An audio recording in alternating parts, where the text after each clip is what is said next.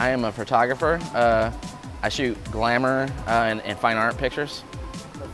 I have been a photographer since 5th grade. I had a class in high school, Hastings, Michigan, Holler Out to Home. I had a 5th grade class and they taught us, develop film and all that stuff, and just had the bug from then. My dad was a little bit of a photographer, fine art, developed it at the house, and I worked for the Norman Transcript for a while, and that was fun shooting there. But passing checks kind of got boring, and so, oh, here's a big check.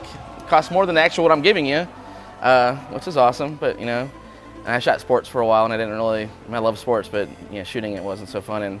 And I combine pretty girls is my other passion. So pretty girls and photography, I'm pretty good.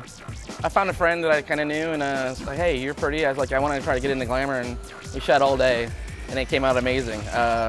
Actually, she had a chicken claw hand, and I realized in every shot her hand was like this, and I didn't catch it the whole time, and like every single. But besides that, it was a pretty good experience, and I have a playful, fun attitude. I work at a bar, so I can get to meet people and push my work all the time. So, and I have a really good rep. I've probably shot like 600-700 girls, so I like making money. So I have a studio in Norman, about 1,500 square feet. So.